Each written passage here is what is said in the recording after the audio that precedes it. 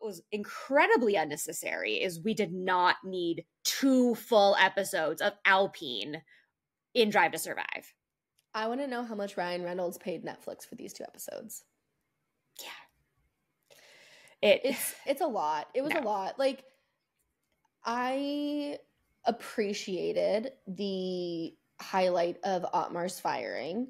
I think I gained a different perspective and I've changed my mind about it. It was fine to see the Akon Gasly like enemy frenemy thing, but I didn't need like a 40-minute montage of how they hate each other / now they're kind of okay with each other and whatever.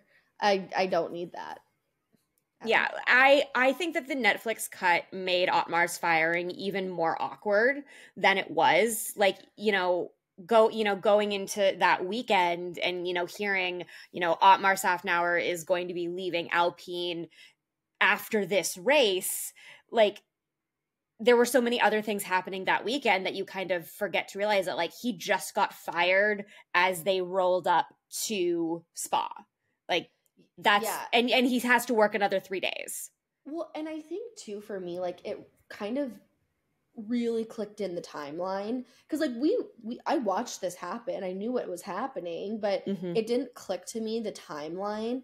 And to me, I think he got extremely blindsided and like didn't know. Like, it was clear, and there were people walking around the paddock and from other teams who couldn't believe it.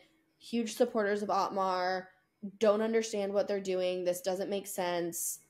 Why would you fire someone halfway through your race weekend? That's so dumb. Yeah. And I think it was just, I feel like it was maybe a few people at the top of Alpine who didn't like Otmar and just got rid of him because he has a very distinct, very different management style.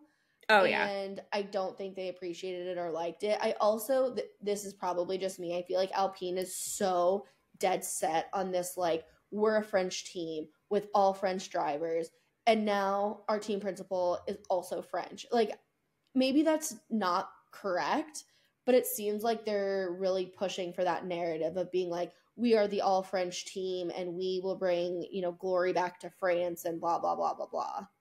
That's the narrative that I got. Right. But that's the narrative that they kind of portrayed throughout the show and the 2 whole episodes that they got. Oh my God, I can't believe it was 2 whole episodes. Like, they could have cut down on some of like the racing bits and crammed all that into 1 episode.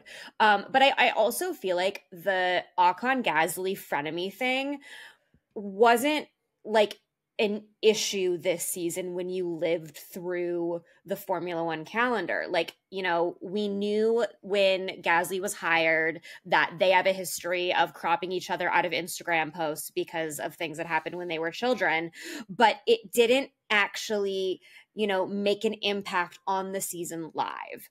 So I feel like a lot of that was know that. Well, correct, because Alpine was just so irrelevant this year. But, they didn't fight each other the same way that like Alonso and Ocon did last year, and that like Ocon and Perez did back in the Force India days. And I really think that of the most that they played up for the drama on Netflix, it was the Ocon Gasly rivalry frenemy nonsense, which I didn't need. No, I feel like it was very overplayed, but I mean, they did have more than one double DNFs of Alpine because they crashed into each other, and that's because you're racing your teammate. And so, like, that's what I mean. Like, maybe it's just the competitor, but maybe it is just, who knows? We don't know what they're thinking. Honestly, it was a lot of airtime and not a lot of, like, true understanding. Substance. From Alpine. Yeah, there's no substance. Yeah. But I don't know. I can't believe they got 2 episodes. They were very irrelevant this year. And they're going to be even more irrelevant this year. I mean, they could have given half of one of their episodes to the Alfa Romeo team, who was not featured at all. Nowhere.